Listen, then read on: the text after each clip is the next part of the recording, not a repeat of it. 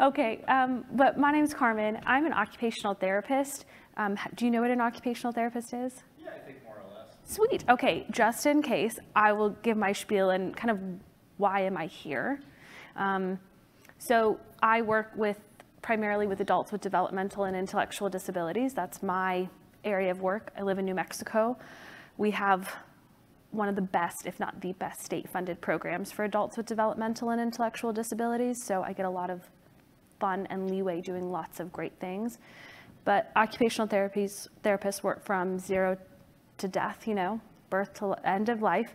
And our principle is occupation-based. So the things that you need to do, have to do, want to do, those are the goals.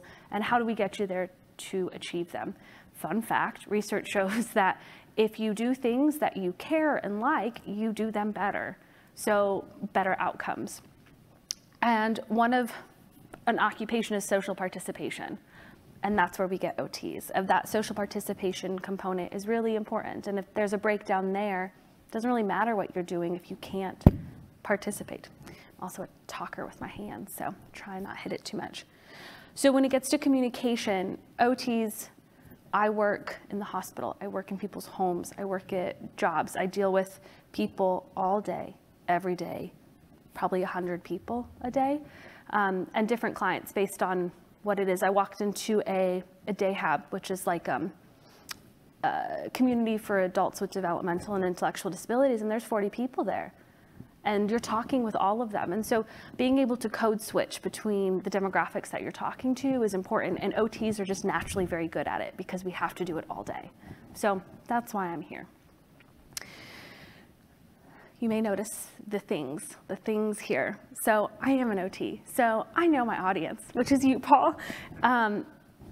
It's the last, and you, Valeria, I'm so sorry. It's the last day of conference, right before lunch. Just had keynotes, maybe had some coffee. So I have some things, some sensory things, okay? And they're very intentional. So this is something, if you look on the second row, it's on a seat. It's teal. It's called a wiggle seat. So you sit on it, and it's, the kids that wiggle in their seats, this actually does that for them. And so it's really wonderful and tactile. On the back of those chairs, there are elastic bands as foot fidgets. So you put your foot on them. So the people who are always thumping their foot. So if you want to try out any of these things, you've got gum, you've got cinnamon and spearmint, which are exciting aromas. You've got hard candy and stress balls. So wanted to OT this. So please jump on in. Okay, the 3 objectives for this, and depending on where you work, things are going to look a little bit differently, but we'll go into the details. So first of all, do you know what your communication needs are and why? Which is arguably one of the most crucial points, because if you can't articulate why, then why are people going to listen to you if you just say, oh, I just like that? Well, give me something else to work with. And then how do you ask people? It's very vulnerable. It's an intimate thing to express your communication needs. What is more personal than how you communicate? And then we go into the second objective, which is when 2 communication styles do not align and there's some conflict. How do you actually use that to build an environment of compromise and a safe space to bring up things without people being defensive or jumping down your throat? And then what happens when people just don't listen and they don't care? This is interactive. So Paul, so sorry. But so the whole point of do you know your communication methods and why? For this presentation, I'm breaking down 4 communication methods that are typical in the workplace. If there's one that you use more than others or one that's not in those 4, you would just plug and chug it in there, and same kind of thinking. Okay? And then there are all these personality assessments and strength-based assessments in the workplace, like all of those types of things that a lot of management and team building will do. That is not this. This is situation-based, and how do we adapt our communication based on the situation we're in and why we should be. Because this is a game, work is a game, and if you don't think it's a game, you're not even playing. So it's important to know that your words mean something, and which communication method of how you deliver your message actually has a lot to say. So like I said, these are the four I'm going to focus on. And so first emails, then we've got text messages, chat apps like Slack, Teams, and then just a plain old phone call. Is there anything, Paul, that you use that's not on this list in the workplace? No, I don't think so. Yeah. I was thinking that, should I be using the microphone? Are there online people? I was also thinking about face-to-face conversations, but I am 100% remote, so that doesn't really apply to me. See, and that's the difference, right? If that's really important, or when you can get those.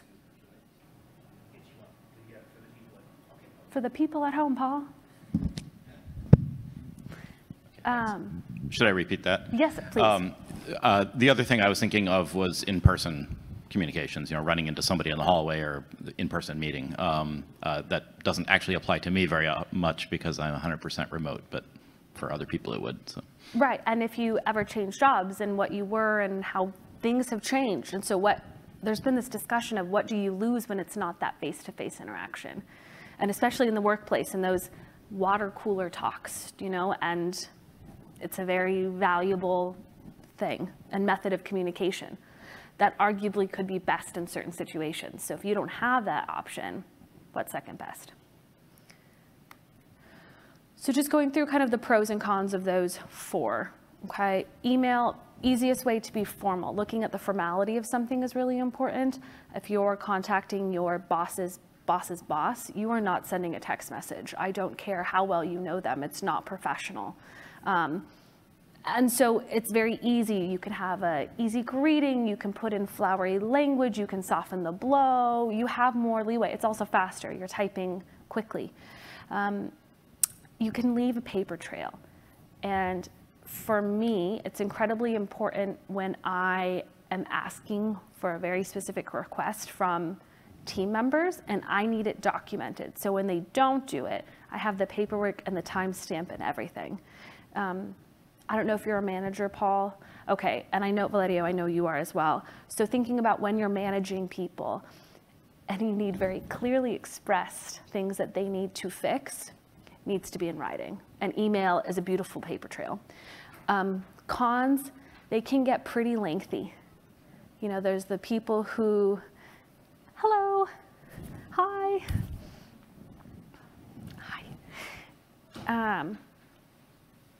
We're real quick, if you guys need candy, you need foot fidgets, that stuff, it's in the main aisle. So the emails, they can get, those emails that just lose, you just lose your train of thought. And that's where it can get, and the instant notification. So yes. So for me, I have my email on my phone. I check it religiously, but it's only when it's set up, do you get those new notifications? A text message would be quicker, depending on the level of urgency, which we'll get into. Then the text messaging, it's informal language. If you're going to give someone your personal cell phone, it says something. It says that you're comfortable with them having that instant communication. And with that instantaneous contact, it can make things both quicker if something's an urgent matter that you need to reach someone, and it also is usually, you shouldn't be typing out long messages on a text message. You've lost the point of it. But if you text and say, hey, can you get on a call? Or send me an email, or I just sent you a long email, can you go ahead and take a look at it? So it can be used as a buffer to get them to the next point of communication. The cons, when I say cross boundaries, yes, there is the component of what have people consented to in the form of communication. And that could be something as a manager.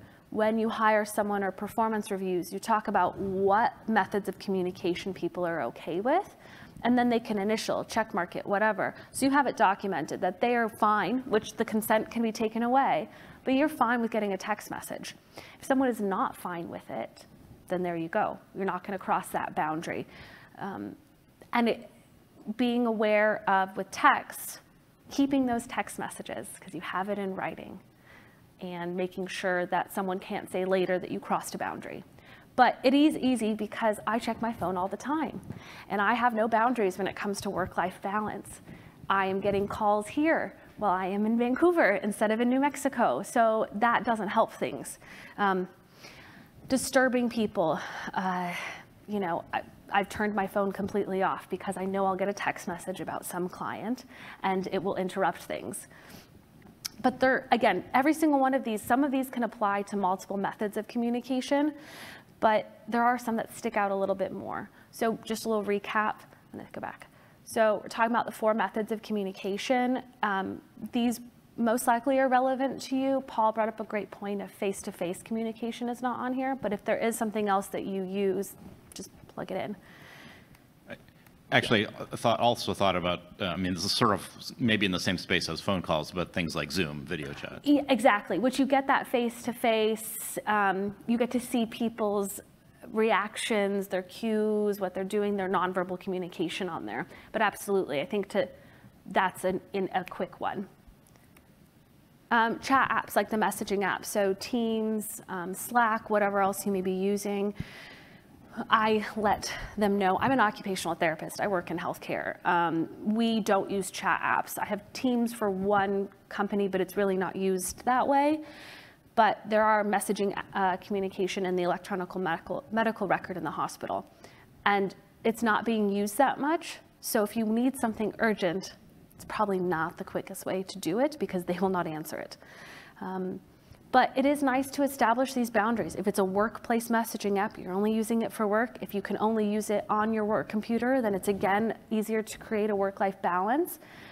And another thing is if it's specific to your company, you have that culture around it. You have that protection. It's a bonding experience. We use this to talk.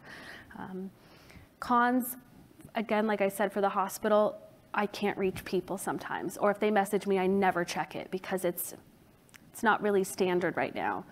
And then typically it's harder to send multiple messages out. So if you're getting on a Zoom call because you need other players at the table, sending an email, texting, you could do a group message, but again, how appropriate is that depending on the message? But chat apps may not be able to send out as many at a time. So when you're thinking about efficiency, maybe this is not it. And then lastly, phone calls. So by quickest, I mean you can just call them up. You have like a 2-second question. Instead of playing email tag for 15 minutes, this maybe just get the answer. And when I say most common, for the people who've started in the workplace and the people who have been in it for 40 years, chat apps, texting were not players. This is the one thing that is still a player that you can use. So it's kind of multi-generational in that way. You're not pointing out that you, maybe if someone is semi-retired and they're working remotely, they're not checking that chat messaging app. But if you call them, pretty good. And you can hear the tone. And it's easier to incorporate personality. When I am upset with someone at work or a caregiver home, which happens quite regularly, it is much easier for me to sound less like a pain if I call. When I say it over email, it just comes out passive-aggressive. If I would like it to come out passive-aggressive, then I use email. But being intentional about how it sounds. So if I'm going to ask something, I want to cushion the blow, make a couple jokes, ease into it. Same with Zoom, you know, you have that face-to-face part, or as face-to-face as you can be. If you're working remotely, if you're working across the country, different countries, you're not going to just call someone, especially if it's asynchronous. It's just not conducive. And I know people that, and myself included, if you get a phone call and you're in the zone and it interrupts your flow, it throws you off. So that can be a little difficult. But the point of all of this is, what is the method of communication you're choosing and why? And it will change. It should change. So another component to think about why you're choosing something, urgent versus non-urgent matters. Every workplace has a different level of urgency. And what is your definition? Your definition of urgency may be completely different than someone else, which is a problem. Because if an urgent matter comes up that you need as managers, and they don't communicate like it's an urgent problem, things are going to snowball. So again, something to ask about, what's urgent? How would you like me to notify you when something's urgent? Would you like a phone call then? Would you like an email, text message? What is it? And then if it's urgent for me, I'm working in the home, urgent means someone's in the hospital. do not send me an email. I will call me.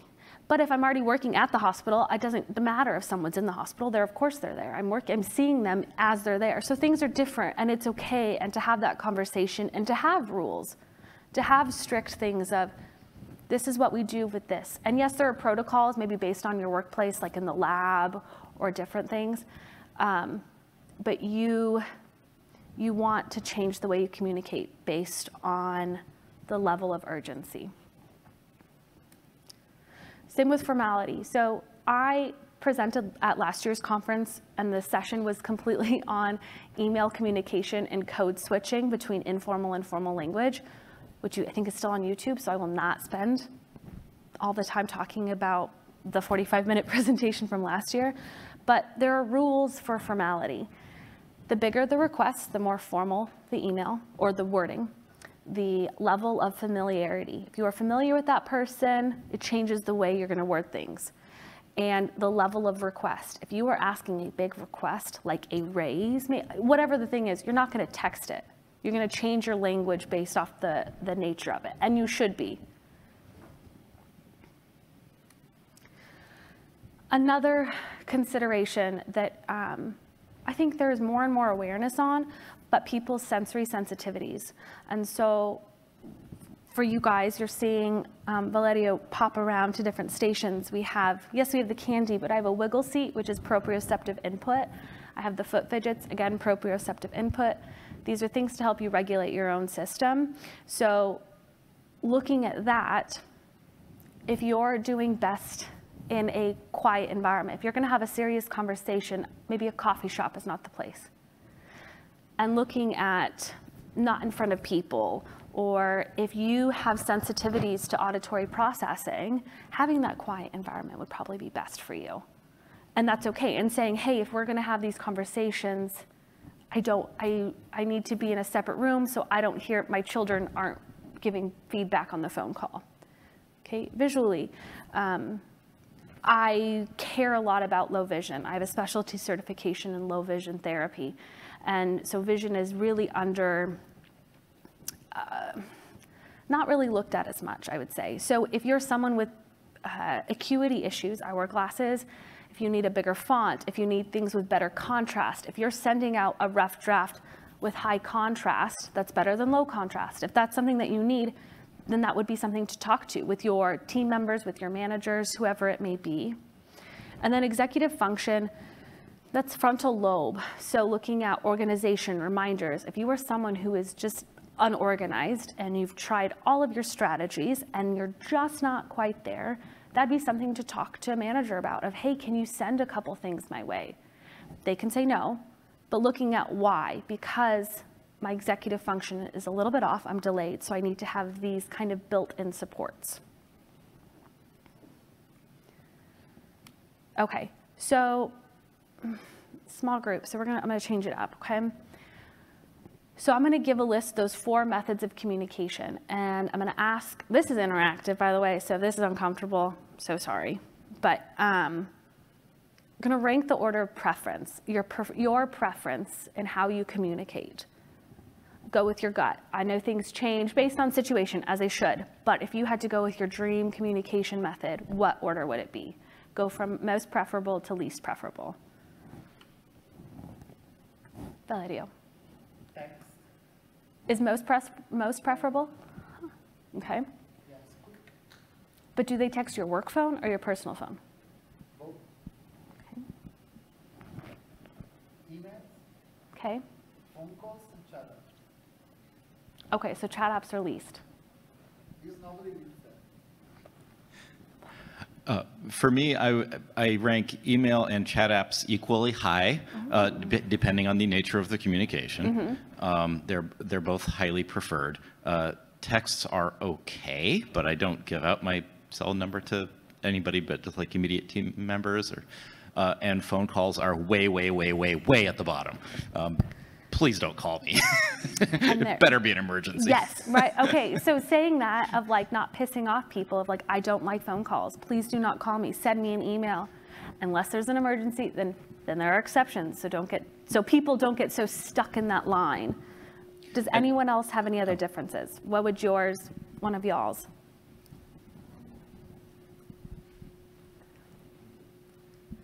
I would say the chat apps is the most preferable for me. Okay. And emails, text, and phone calls. Okay. Yeah.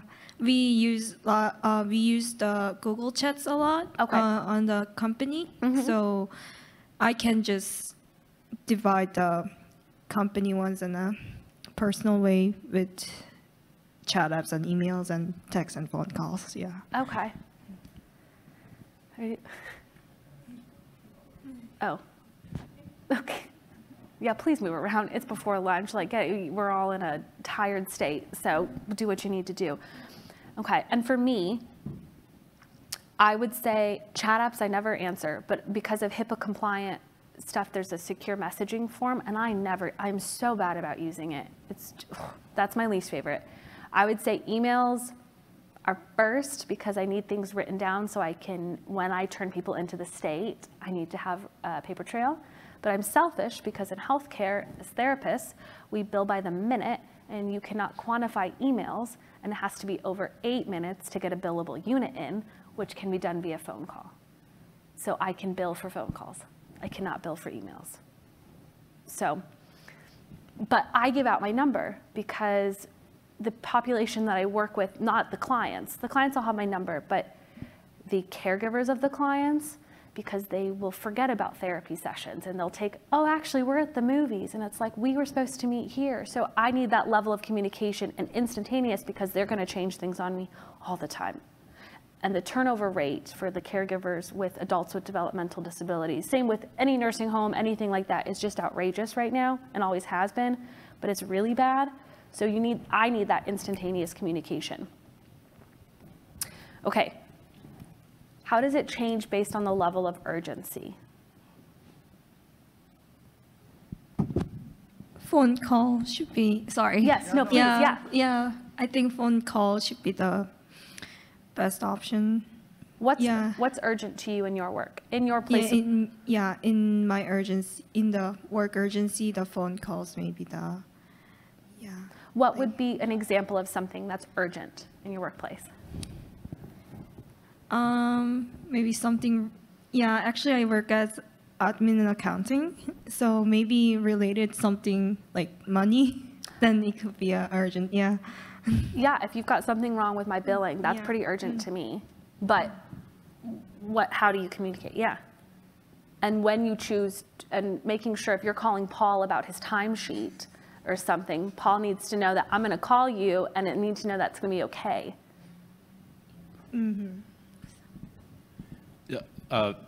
In my work environment, it depends a little bit.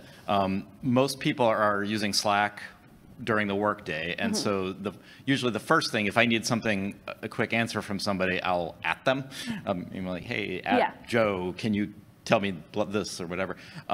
If I don't get an answer, if it actually is like really urgent, like, oh, hey, there's a delivery guy waiting for you downstairs, you need to go meet him. If I don't get an answer within like a minute, I'll usually text them or call them or something like that. But try the chat first, yeah. Any differences for you?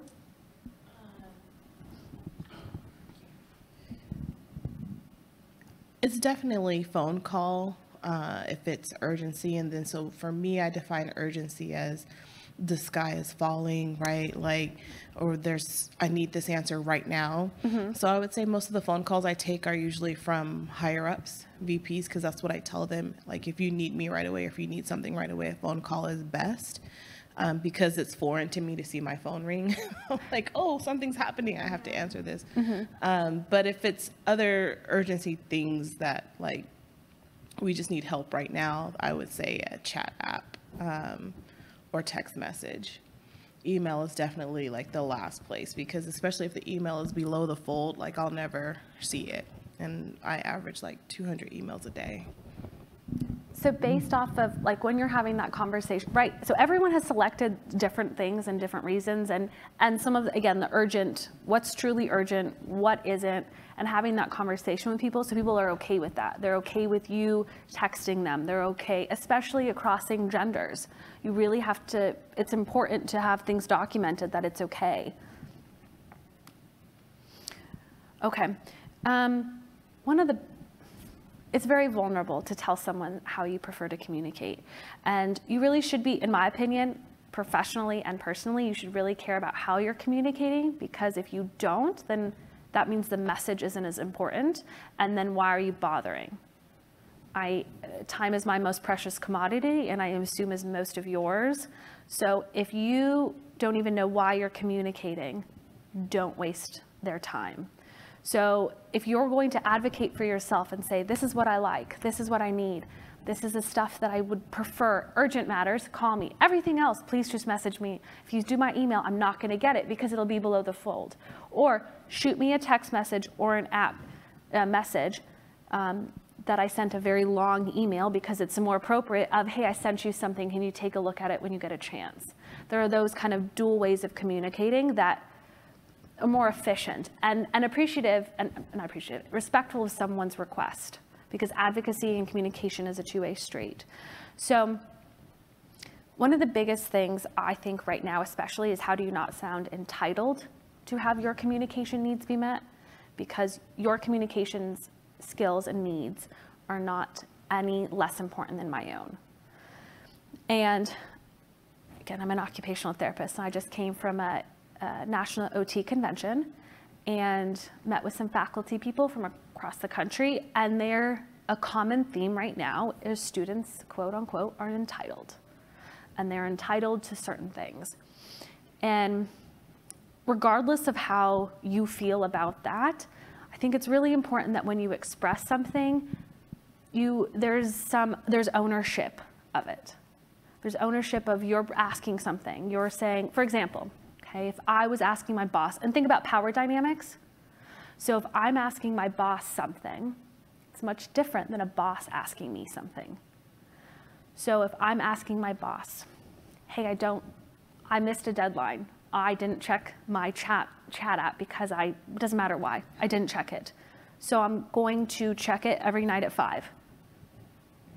And because my level of urgency is not, again, based on my place of work, urgency is not told to me, urgent matters are not expressed via chat apps, they're expressed via email and phone calls. Okay, I can do that. If you need me to look at something before 5 p.m., can you shoot me a text message? Okay, I've expressed my request. They have every right to say no. They have every right to say yes. And I've expressed it. And maybe that actually makes it a more efficient workplace. Paul. I was just going to say, I work with faculty as well. I'm an IT manager in an academic unit. And a communications problem we have all the time is that one of my team members is walking down the hallway going to do something else, and a faculty member will grab them and make some request of them, like, hey, can you help me with this? I have this problem, blah, blah, blah, blah.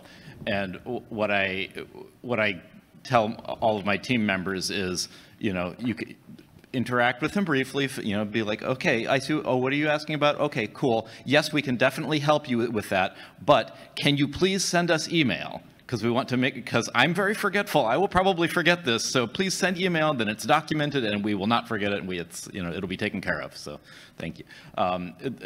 It's kind of a way of, it's putting a little bit of a burden on them, but it's you can do it in kind of an apologetic, like, oh, hey, sorry, I'm in the middle of a thing. I'm probably going to forget by the time I get back to my office, so this will really help me if you can do this.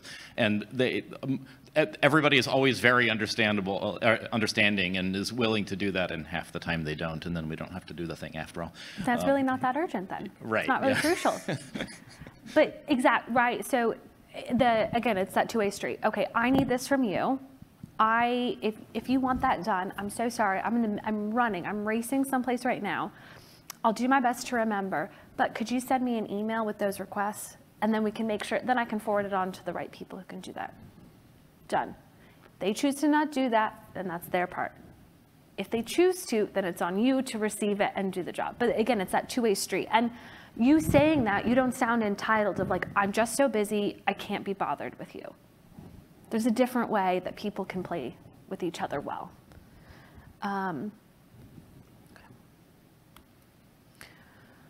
So, ideal world. You guys have established what your preferred methods of communication. You've talked with your boss, and you've said, you know, if you need me to answer something quickly, shoot me a text message. You have it in writing, their butt is covered, you know, you're not crossing any boundaries that they didn't consent to, great. And they say, no, I'm sorry, I don't text.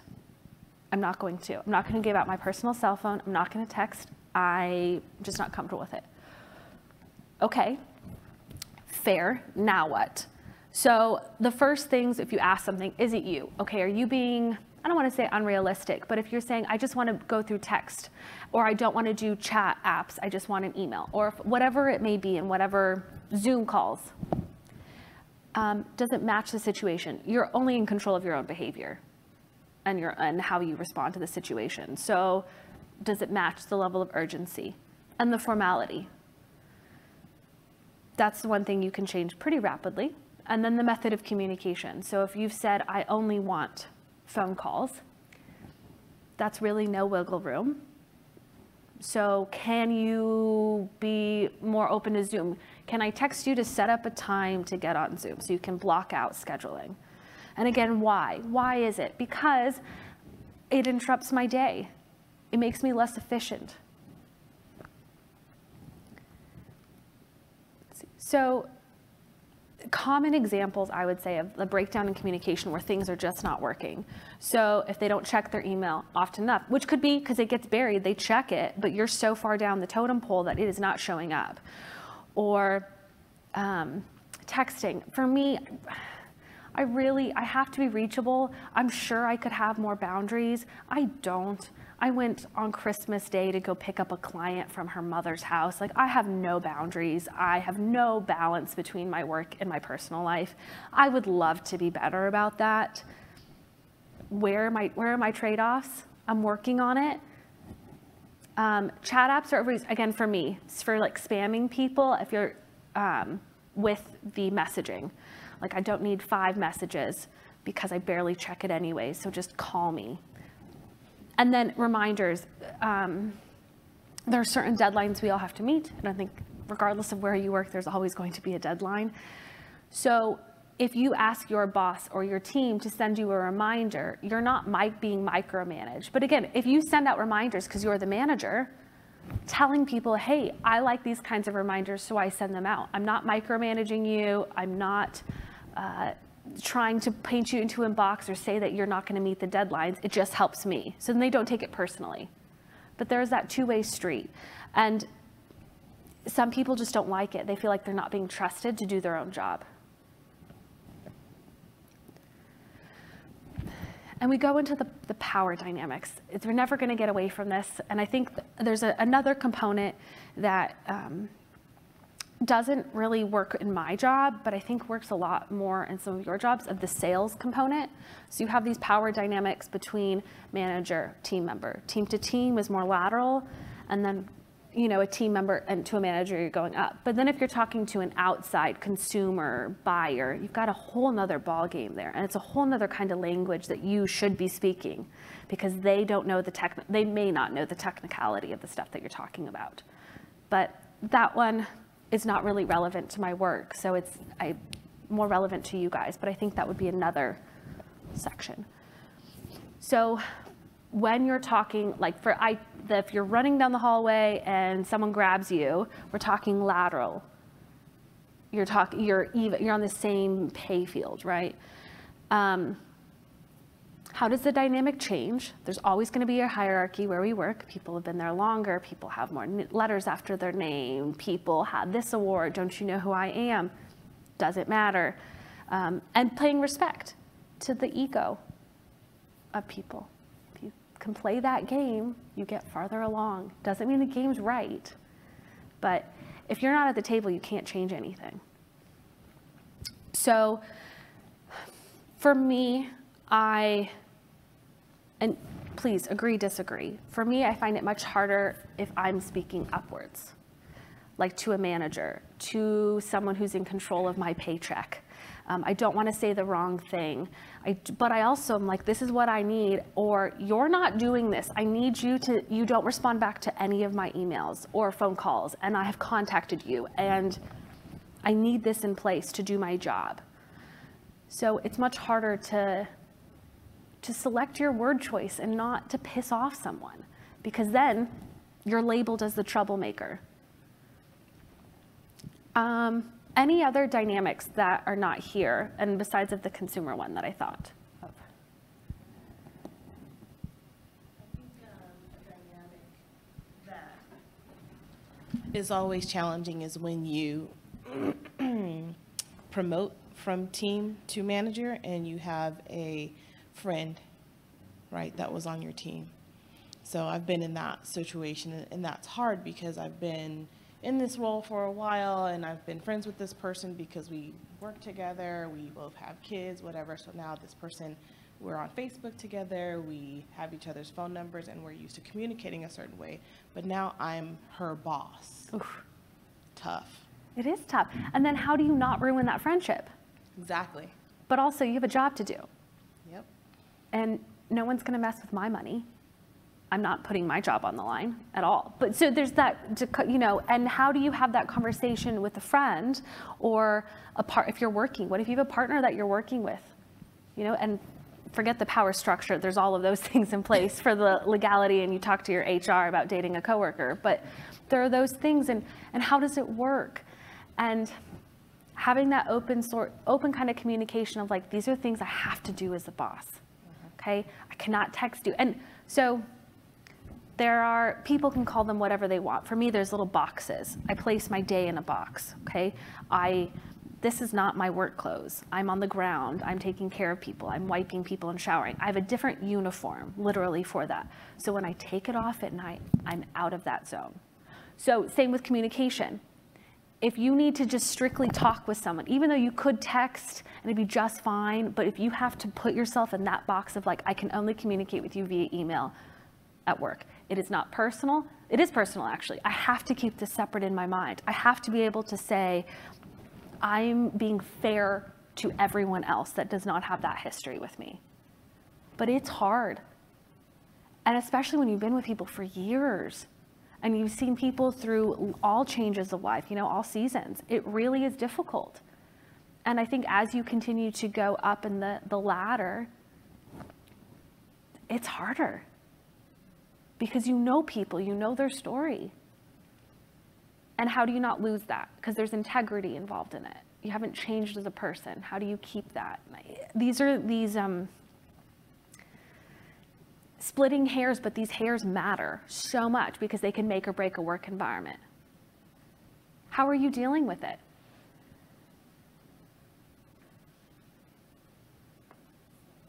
Oh, you're fine.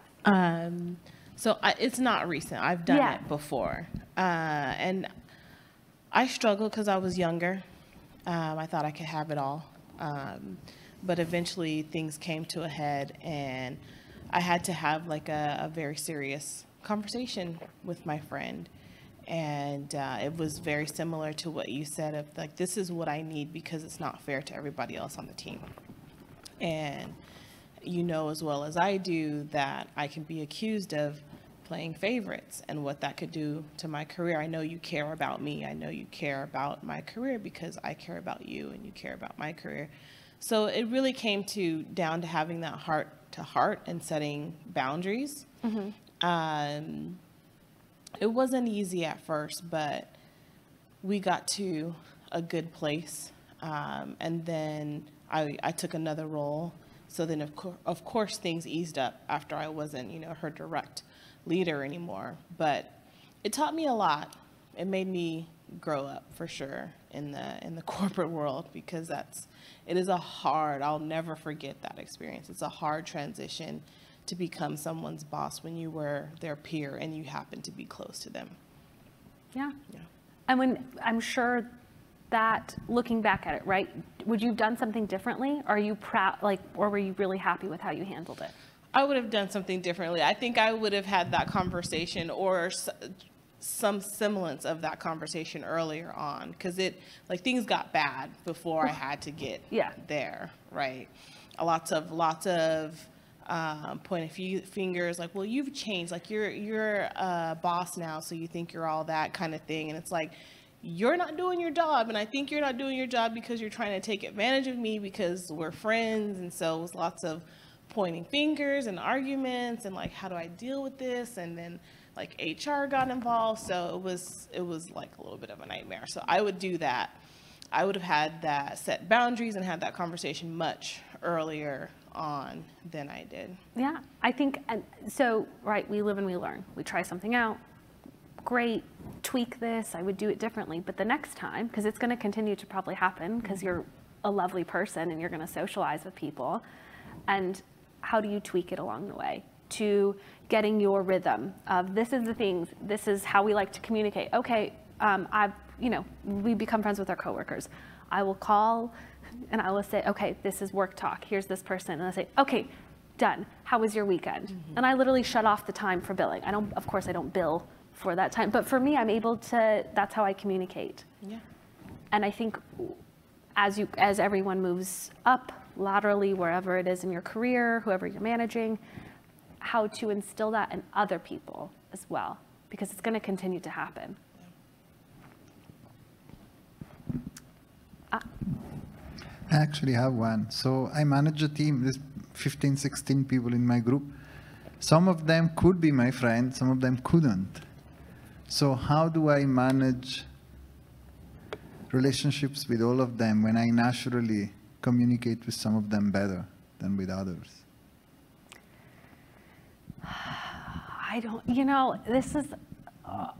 That's the problem, right? And there's some people who you really like. You're like, we'd be friends. We'd be friends outside of this place. But I don't think, if you were on the other side of things and you were not in the fun group, I think that you would be pretty angry. And so having that, I'm sorry, we can't, and it stinks, maybe they'd be a good friend, but they're going to continue to move up in their career as well.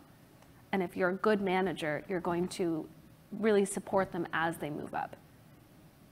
And then I think you get to be friends with them. But I don't think you get to. I think you make that decision and that call. Yeah, and that's what you end up doing. You end up treating everybody neutrally. Which is just to prevent any discomfort. Yeah, right? And then there are different rules that you set for yourself, right? Like, okay, I won't do this, or in my world, I will not be Facebook friends, I will not be Instagram friends with I cannot be friends with my clients, which is really hard. Because my job's very intimate, it's personal, it's in your space, and it's hard, and I'm not good at it. So again, creating boundaries between clients is not my strong suit. So those who can't do, teach, right? Any other comments? Okay. Works, how many hours a week do we actually spend working? We all spend way more than 40. If anyone says they actually work 40, bless you, because I need your life and I need your level of prioritization.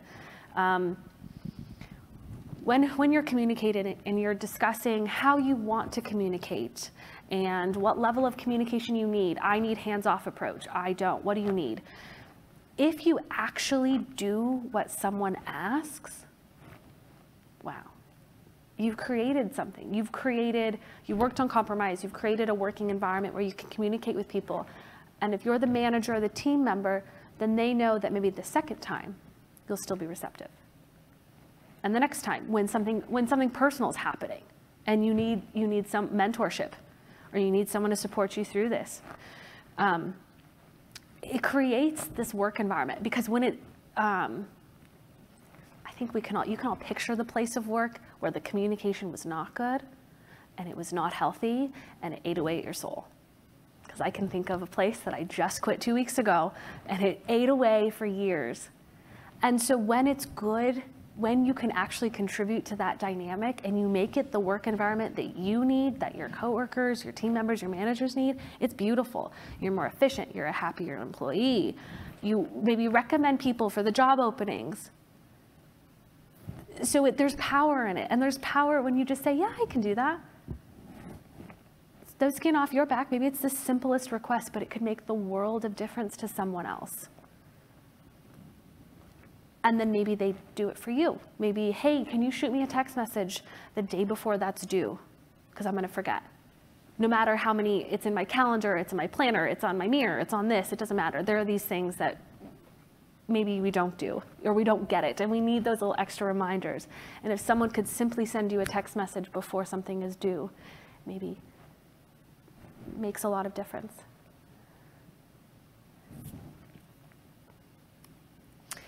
Okay, great. You've identified your needs, you've talked about it, you've compromised, you've done this. What if someone just does not care? I think there's something to be said with managers of like, yes, I'm sure you would love me to do that. It's not actually feasible. And it's too much work on my end. Okay, so every right to say that. But what are you doing? If you're shutting down that conversation, what are you telling your coworker or your manager or anyone else? There is a way to say it that I'm unable to address this right now for whatever reason. Maybe you don't have to give a reason. But can we revisit it in a couple weeks? You've left the door open, give it an option, and then it allows, because this is, maybe you're not ready now, maybe you're not able to do that, maybe you're not able to accommodate someone's needs right now. And again, being able to say that and not in a jerk way is beautiful. So practicing your delivery. And then if it actually, okay, I can't do it right now. I can't be your friend right now. Okay? We had this level of communication, we've talked about it. You let me know when you're ready, and I'm here. And it allows, if you're having that open dialogue and someone else experiences it or gets to, hey, how'd you get that? Oh, that's really cool. They're not texting you anymore, or they're shooting you a text message because you've okayed it, and it just makes life a little bit easier. Maybe I can ask them to do that too. Then you've opened up the door for other people. And people may be just too afraid to ask because no one wants to be seen as a complainer, as anything, stuff that's not the best connotations with asking for stuff.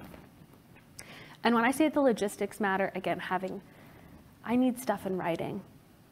I have to cover my own behind. I have to cover, and I think it's not that I'm expecting something to go wrong. It's just I'd be naive to think that it's not going to backfire or something else isn't going to happen. And that's something to be said of the chat apps and certain things. How do you save the history on those apps? And if you're not able to, then how do you protect yourself?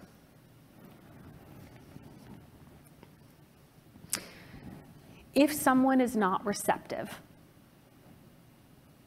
I would argue that it says more about them than it says something about you. So I don't think you should stop advocating for your needs. If someone is not receptive to it, that's on them. But if they say, I'm sorry, I will not respond to your phone calls. I will not answer them.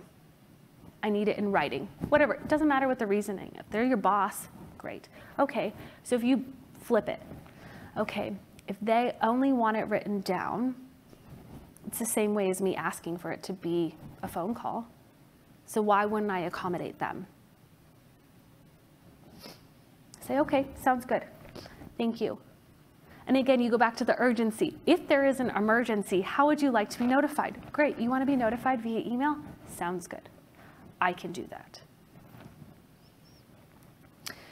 And then it's hard to not look defensive when someone does not do what you ask.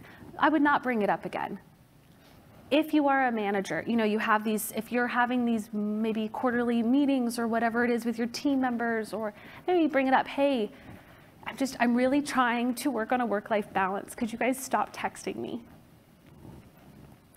And maybe you don't achieve it, but hey, I'm going to be setting a do not disturb from 5 p.m. to 7 a.m. I will get back to you in those hours. And taking the ownership of what you bring. Okay, if you text me during this time, I will get back to you at 7 a.m. the next day. Not ignoring you. I'm setting boundaries. You can do the same thing. People have their emails of,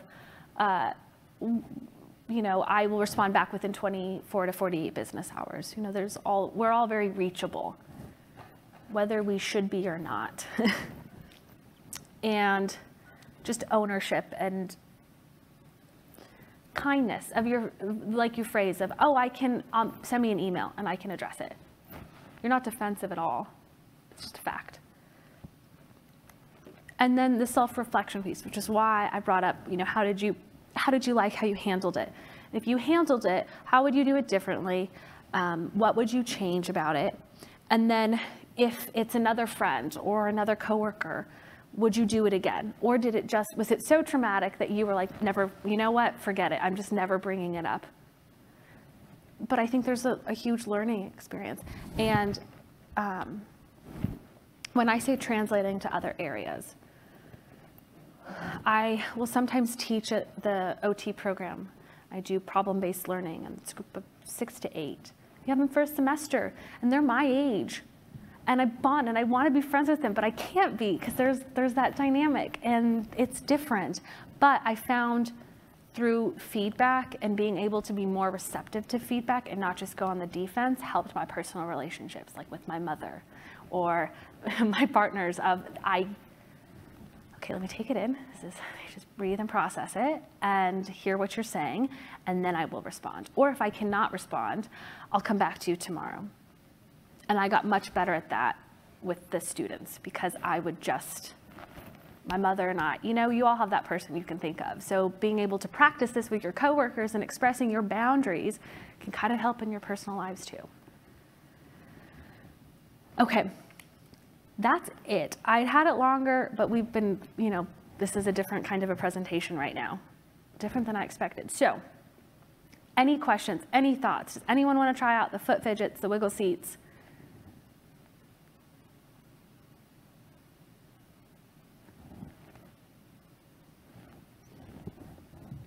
Okay, well, so, yes? Oh,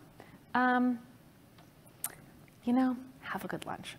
This is it. Yeah, I appreciate y'all's time. It's the last day conference. It's right before lunch.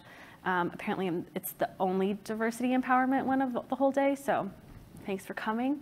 Yeah, thanks, guys.